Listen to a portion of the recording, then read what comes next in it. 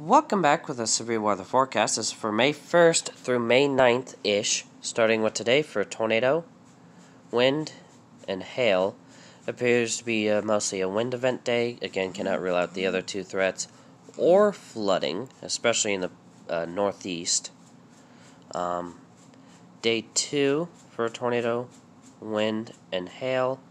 Again, mostly wind and hail threat. Cannot rule out a couple quick spin-ups of tornadoes, and flooding is going to be quite the risk, especially for the east of Mississippi, same as day 3, which doesn't show any severe weather chances. Don't know why I keep hitting that. Oh, I'm liking day 4 in a weird way, out of the fact I'm in that. That's the only reason I'm liking what that's saying. But nonetheless, this is going to be quite the busy day. Sadly, this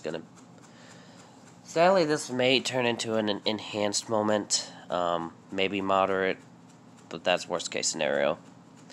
But I am part of the 4-day 15% tile thing, which would mean slight,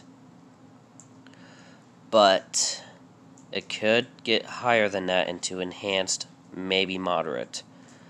But nonetheless, this is going to be, and that would be Monday the 4th into Tuesday the 5th. And as I said earlier in the lockdown vlog, for those who even watches that, let me clear that. I'll be removing that from my phone soon. But yeah, there will be storms over the weekend and whatnot, and it's just, yeah.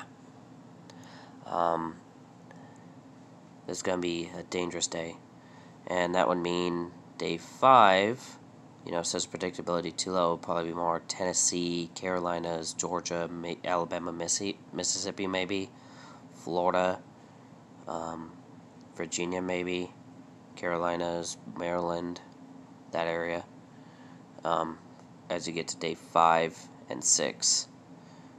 And then 7 and 8 is also predictability too low, but I'm not sure what's going on with those two. But nonetheless, that does seem to be it. Stay safe.